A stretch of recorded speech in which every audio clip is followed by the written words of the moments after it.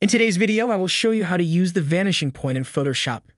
In this video, we will place this logo on the bag using vanishing point. First, right-click the logo and choose Select Pixels. Press Ctrl-C to copy, and then hide the logo and press Ctrl-D to deselect. Create a new layer. Now go to Filter and choose Vanishing Point and draw your perspective.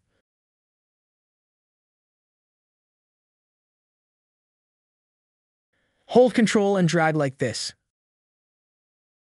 Adjust it accordingly. Then press Ctrl-V to paste the logo. Press Ctrl-T to scale it. Then drag it onto the bag. I will make another one for the other side. When you are finished, press OK. Change its blending mode to multiply. To erase some lines, use the eraser tool.